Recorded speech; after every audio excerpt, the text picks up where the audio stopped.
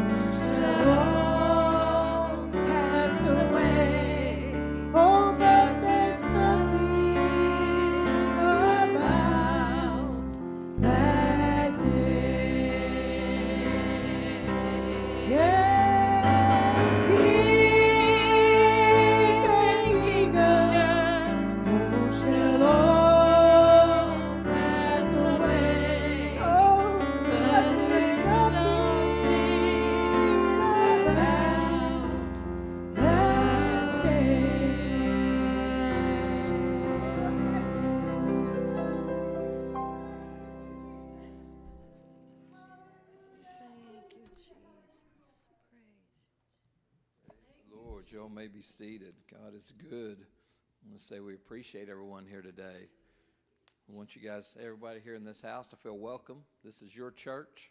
I want you to be involved in this church, and you got a place here today, and we appreciate you. Appreciate you being here. Appreciate everything that everybody does around here. If you got anybody wants something to do around here, there's plenty. I want you to feel a part of this. This is something bigger than we are, bigger than any one individual. It's good living for God. The trio's going to sing today. We ask you to worship with them as they sing.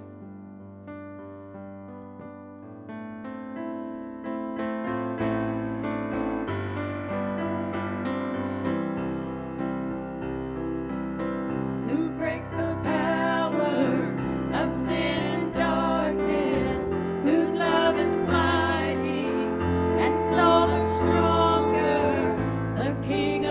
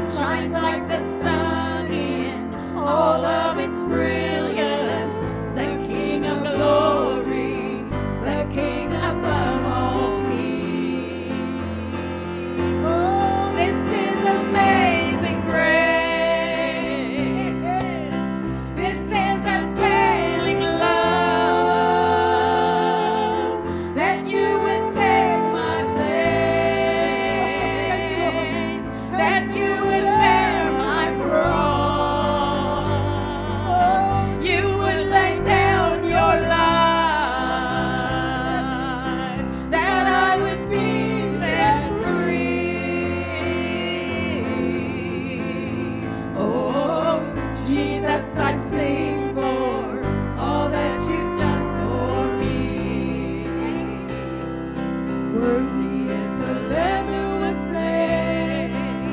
Oh, worthy is the King who conquered the grave. Worthy is the Lamb who was slain. Oh, worthy is the King who conquered the grave. Worthy is the Lamb who was slain. Oh, yes. Worthy is the King who conquered the grave. Worthy is the Lamb who was slain. Worthy is the King who conquered the grave. Oh, this is amazing grace. This is unfailing love. That you would take my place. That you would bear my cross. And you would lay down your life. That I would be set free. Oh, Jesus, I sing for all that you've done for me. Jesus, I sing for all that you've done for me. Jesus, I sing for all that you've done for me.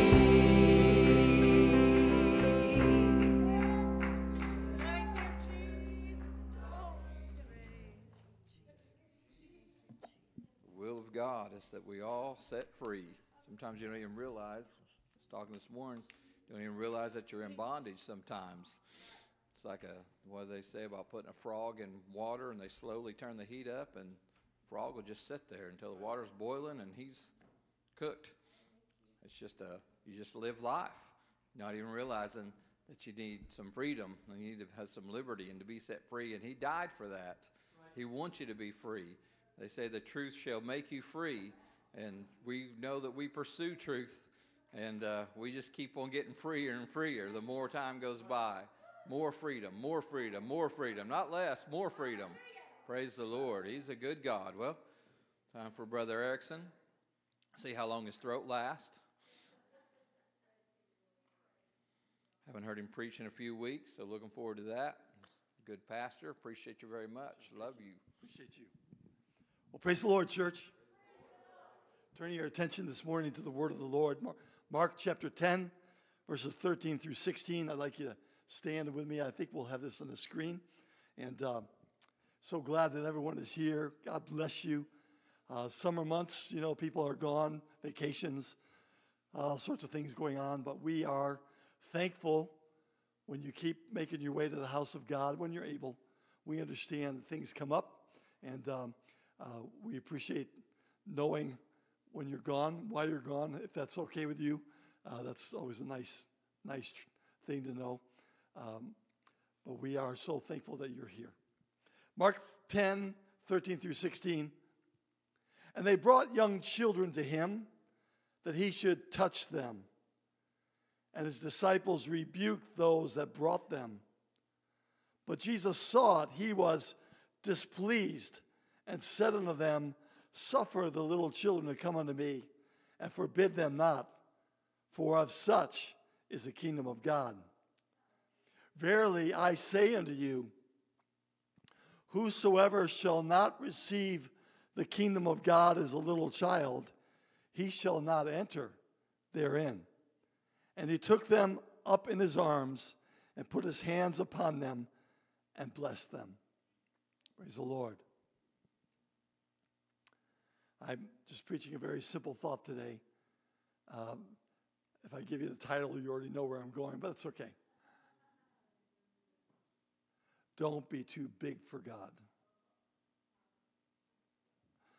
Don't be too big for God. I didn't mean this message to follow our Bible study this morning, but nonetheless, it is your second chapter of this book I've been preaching this morning. We want people, you and I, to let God be who God wants to be in our life. We want to listen to God. We want to be receptive to his word. We want to honor God in our life. And it's possible through this illustration of Scripture today, it's possible for us to think that we are wrong when we trust the Lord in our life. And I don't want that. I want you to be able to say, no matter what your age is today, it doesn't matter. We're not talking about being immature.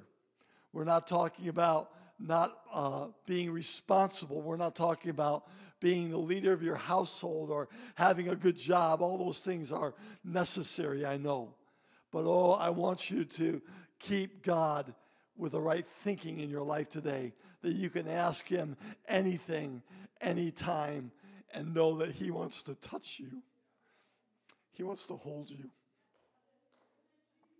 Amen. Don't be too big for God. Lord, I pray that you would bless your word. Lord, that you'd speak to us today.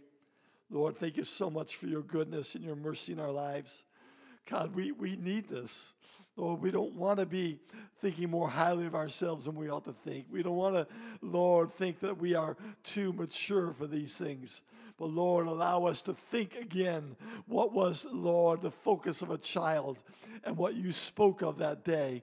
And Lord, let it become real in our lives. For I ask these things in Jesus' name we pray. Amen. Amen. You can be seated. Thank you for standing.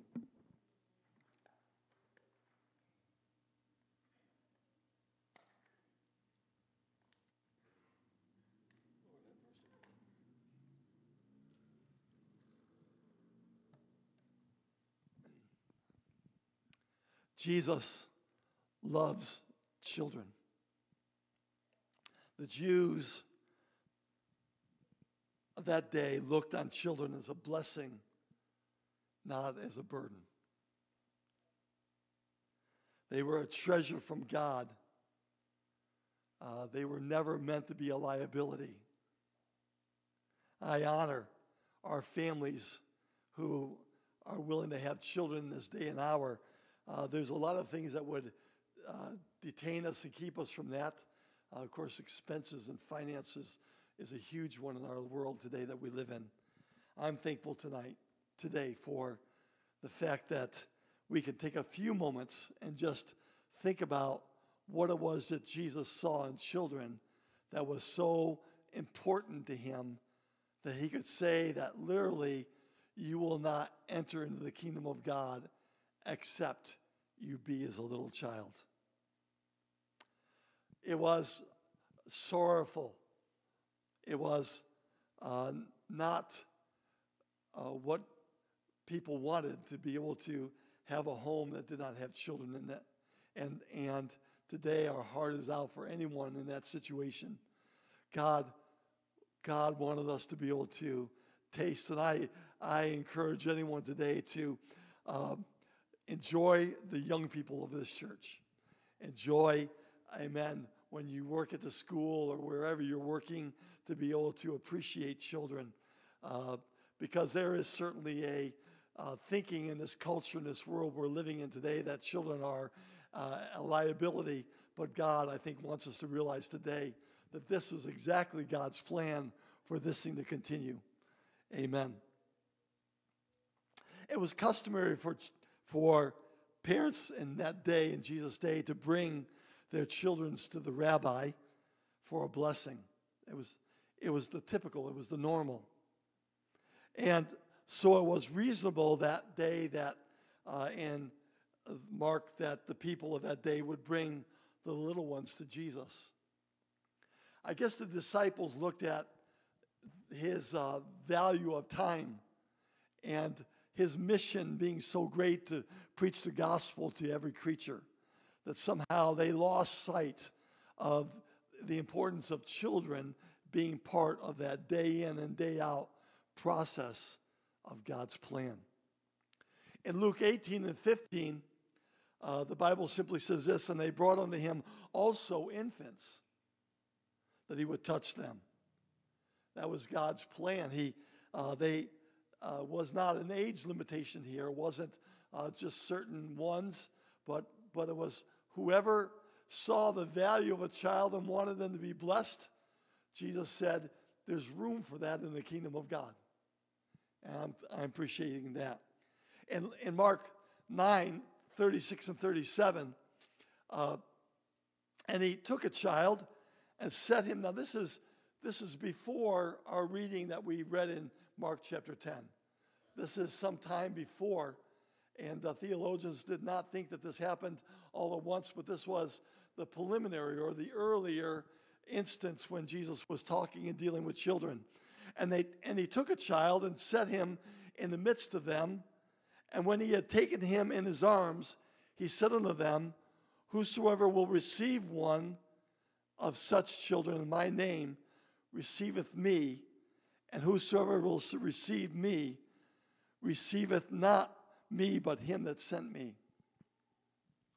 So Jesus had been teaching his disciples prior to Mark chapter 10. You need to see that. You need to realize that this was not a new topic. This was not a new subject that day when Jesus became unhappy with his disciples because they were mishandling the kids. Once again, somehow they had forgotten what he had been trying to teach them, or somehow they did not perceive the worth and the value of what he had been trying to convey to them, to suffer not the little children to come unto me. Literally, Jesus referred here that children were a better example than adults were for the kingdom.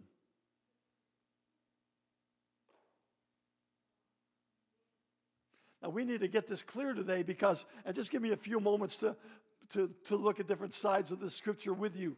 I don't think that God is writing all of us off who are over the age of 11. Okay? Don't lose me here. But there was something about the way that children came to him. Something about the way that they trusted him, even though he wasn't their daddy. Something about the way that his messages of the gospel, the kingdom, were received in a different light with the children than they were in the adults. Somehow the cares of life and the priorities of life and our goals and our vision of what we expect in life and how we want to climb the ladder of success and we want great things for our homes and our families. It's as though they became of greater sense of worth and value than this desire of a child to be with Jesus as often as they could, to climb into his lap. It's as though Jesus would tell the children to behave not like adults, but to behave like children. And that he would model the kingdom of God in this light of how the children came and how they readily were willing and how that they were open-hearted and how they believed Jesus' words above the finality of life and all the things that we face. Somehow, Jesus latched onto this and he saw the great worth of a child, the way that they perceived and they trusted and they wanted to please the Lord in their life. Jesus in his ministry came in contact with many incredible people. I mean, he was with kings and with rulers, with priests, high priests, with rich men. I mean, there are a number of hats that we can read in scriptures where Jesus kind of brushed shoulders with them and preached the gospel. And yet, it's as though Jesus said, none knew me like a child knows me. It's hard to fathom knowing the Lord today beyond our intellect. It's hard to surmise that we could draw closer to God in a way that doesn't require how many verses I can quote. It's not about how much I know about Jewish history. It's not really about if I'm the pastor of the church or not. I need to come as a child before the Lord in my life. I need to have that desire that allows me to say, some things are not the priority here when I come into Jesus' presence. Some things I've got to set aside and know that the Lord will take care of me and will help me. He is my guide. He is my answer. He's the one who's going to take care of me. None believed in him like a child did. Jesus never built his gospel on the kings or the priests or the dignitaries or the scholars or the rich. And yet he could take a child, not knowing any certain child in Scripture. We don't know the little boy's name that he set out there before them. And he said, this is my example. This is my illustration.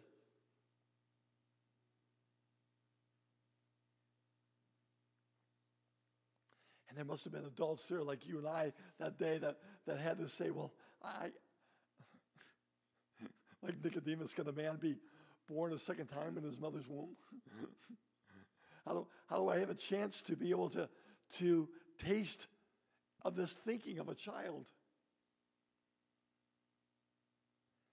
And Jesus doesn't go into line by line teachings on this in all of Scripture.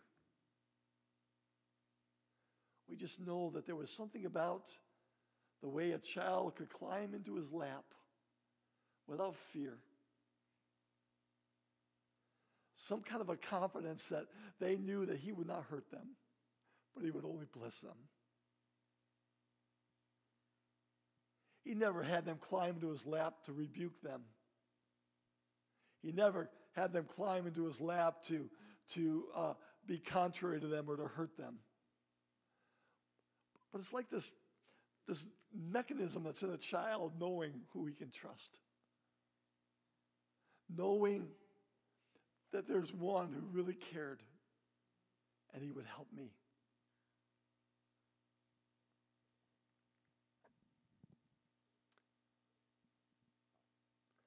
Every message preached, every lesson that is taught, every truth in God's holy word becomes more and more and more understandable by you and I when we view the Lord as we should view him. That's the power of the gospel today, friend. I'm going slow. Bear with me. I don't mean to be teaching. I'm just trying to, hopefully we can bring this around. It's the way that I view the Lord has everything to do with what I can become in God's kingdom. The way I view him has everything to do. Oh, Buck, you're a man that I honor. They have all those children over here by you today. I'm coveting that. I have to chase them if I want to catch them.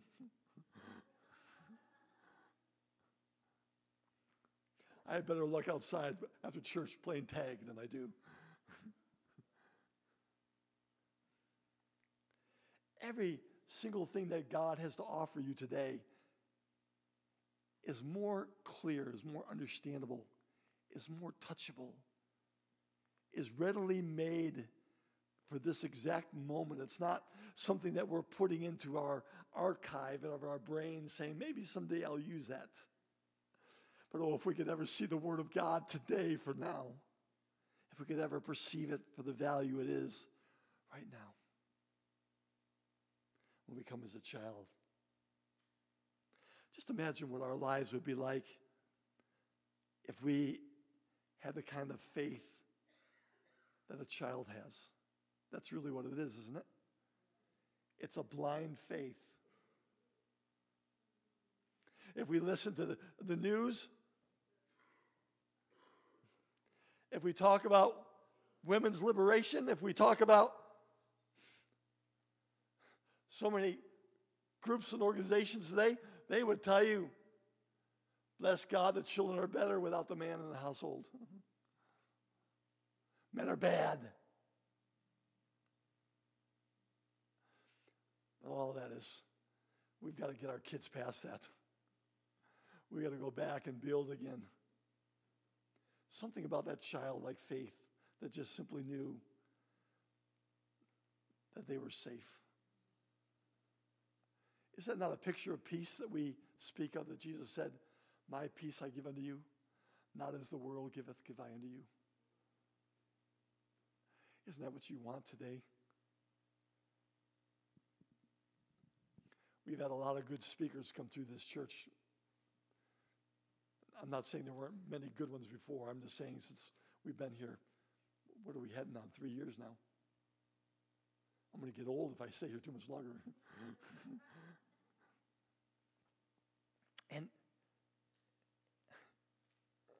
and great men and women have come through here. Appreciate those good words we heard. Wasn't that incredible last Sunday? And Brother Foster the week before, and Brother Stevens. We are blessed to have Brother Stevens around.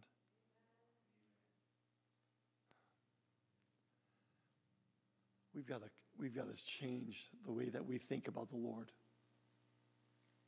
That's what this message is about today, is that we simply would trust him, that we aren't fearful that he's going to hurt us. Too often times we come to God wanting something instead of wanting him. Too often we come with our want list, our Christmas, our Santa Claus list, as it were, instead of wanting his presence. The children wanted his presence. From everything I see, they didn't bring to him a want list. They didn't come with their excuses, or they didn't come with their sad stories of how poor their families were. At least I don't see it in Scripture. They came to be with Jesus. I remember years ago, my mom and dad were part of the Methodist Church, and they were always very involved in the church. And this is back when I was pretty young. And there were those Sundays that I would harass my mother so much that she'd take me home and spank me. I mean, there was always finally, if you don't stop when we get home. But the other side of that is the pastor at that time used to have a morning kids moment. And he'd have all the kids in the congregation come down and sit around him. That was pretty neat. And he would just tell some sort of a story kind of down on their level, if I can say it like that. It wasn't full of the woes of life. It wasn't full of statistics. It wasn't full of quotations. It was kind of just an allegory. It was just a symbolic story to bring about a good principle. And I remember we'd run back to our pews. Suffer the little children to come unto me, and you are the child he was talking to. I don't care what your age is today. I don't care the horrible things that have happened in your life. And I know that we have a knowledge of hurts and pains and sorrows through life that's so unfair. But this is the way the Lord helps us. This is his way to bypass those things and take us straight to the very heart of the one who loves us. And that's what Jesus saw in those children. It was the fact that there were no detours, there were no sidelines, there was no manipulation, there was no who's who of the pecking order. They just simply came, and he would pick them up, and he would hold them and hug them. I don't know how long he may have set them right down again. And Jesus one day took just that little child, I don't even know if it was a boy or girl, and just set that child there in front of him I said, this is what we need to focus on today. And I ask you today, would you allow yourself to, I'm not asking you to stop your job, to stop being the head of your household or the wife or important positions in life. We understand we're adults. We have to continue in those things. I'm only talking to you about how you make room for Jesus in your life. I'm just talking about today that you could feel the warmth, that you could feel his hug, that you could experience that place where all the scriptures become revealed to you. When you feel the love of God as the centerpiece of everything. Would you stand with me? This is not the sermon that I have you running around the aisles, and it's not the one I've got you running to the altar. But I need to say to you today, I believe God wants us to hear this. Don't be too big for your britches. Don't think of yourself as such an adult that you cannot allow yourself to think like a child concerning the Lord. You're busy. You got schedules. You got iPhones that keep you regulated. Made it to prayer meeting yesterday.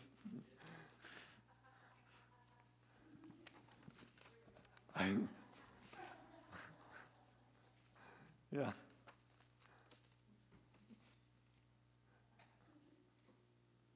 God is so good. Does this make sense today, or is this stupid? It's so much in the Bible, I can't deny it. I can't skirt around and say it doesn't matter. That was just then. On the contrary. And Jesus rebuked them in Mark 10. That Greek word, therefore, disquieted, or what I took my notes. That word for that in the Greek was that he was mad at those disciples.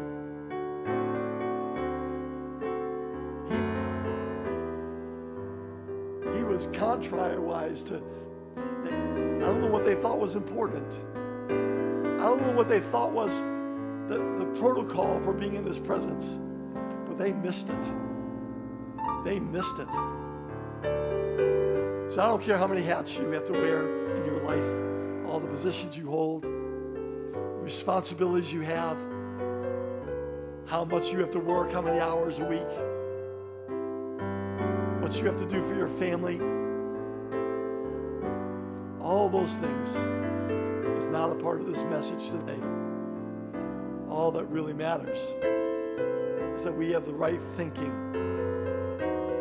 that we want his presence, not just at the protocol, not just a service on Sunday morning because we always go to church. But that we could take a moment today and just reach out to him. Think of yourself with that childlike faith right now for a moment. Not of works that I had done. There's none good, no, not one. All have sinned and come short of the glory of God. We're not bringing things to God because that we are more honorable than another man or woman. But today, Jesus wanted us to come to him because we like him, because we trust him, because we love him, because we know that he loves us, because everything falls in place.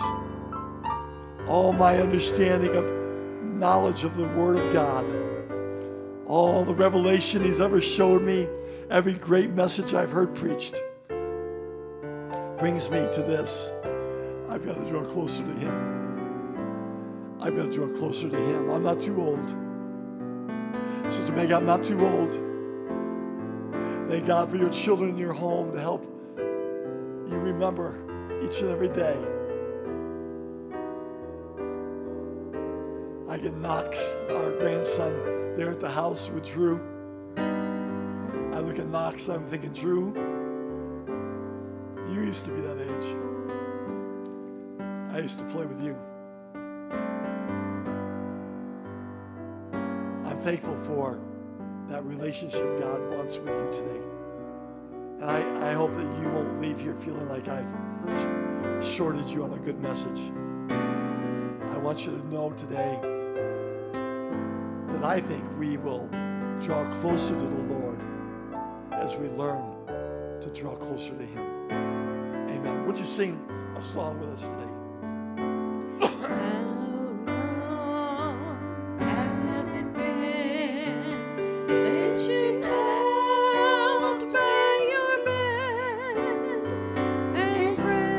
Don't be too big for God today. Don't lose a sense of priority today of what's really important.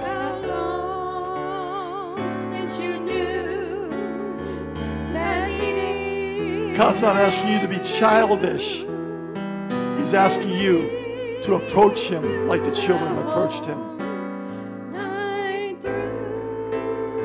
Continue making the big bucks.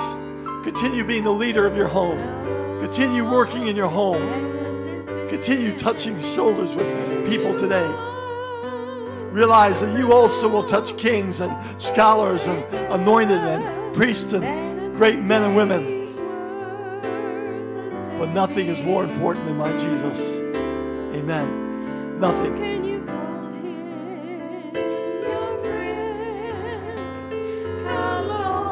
God, help me to change my view.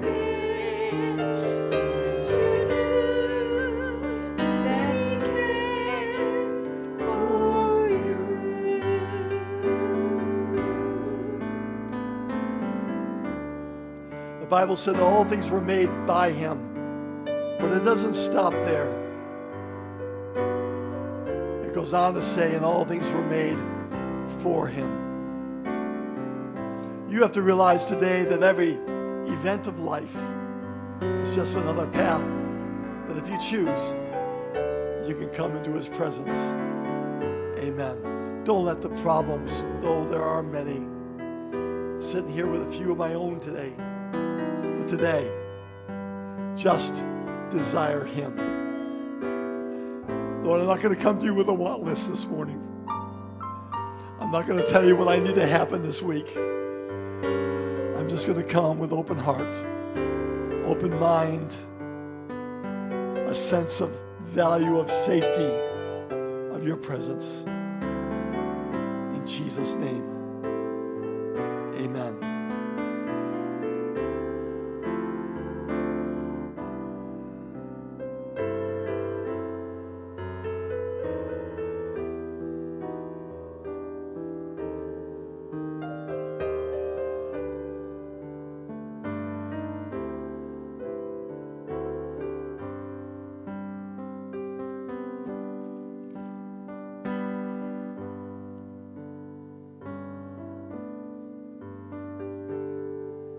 Praise the Lord.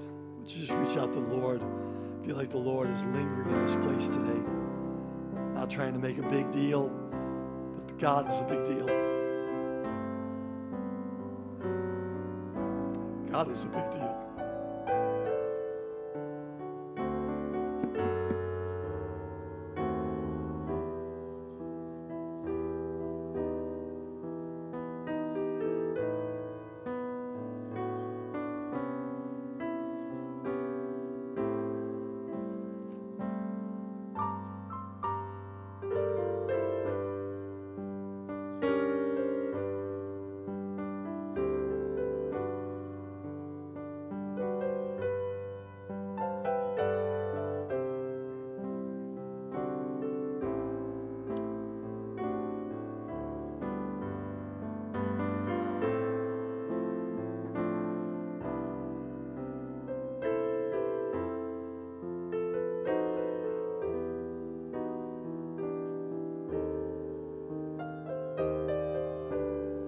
Can you hear the Lord this morning whisper in your ear?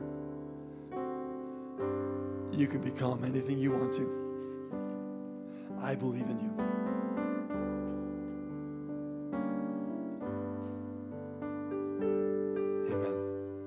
God bless you today.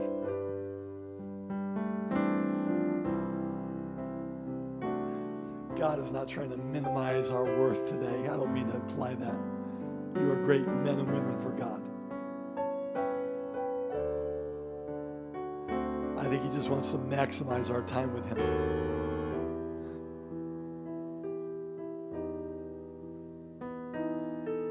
I think he just wants us to realize that the list of our needs is much smaller than we thought. We thought we had to list out all the stuff. He just wants to list his presence in our life. Amen. Amen. God bless you. Have a wonderful day, week. Looking forward to Wednesday night to be with you. And then next Sunday is Father's Day. And we will have breakfast. It will be for men and women at 9:30 in the fellowship hall. And then we'll have our Bible study. And then we'll come over for our service that morning. And bring someone with you. Let's have a great time. And we want to honor our dads, our fathers, men. Amen.